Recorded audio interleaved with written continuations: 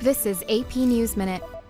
The Democrats have elected former Labor Secretary Tom Perez as their party's new national chairman. Perez is the first Latino to hold the post. He won over Minnesota Congressman Keith Ellison.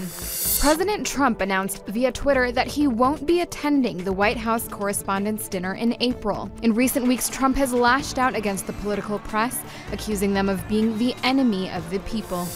Syrian army warplanes conducted more than 20 air raids in Homs on Saturday. This followed synchronized attacks by insurgents in Homs, killing at least 32 people. Zimbabwean President Robert Mugabe celebrated his 93rd birthday Saturday with a lavish bash. Thousands of government supporters came out to celebrate the president. Mugabe is a former rebel leader who took power after independence from white minority rule in 1980. Noreen Nasser, Associated Press with AP News Minute.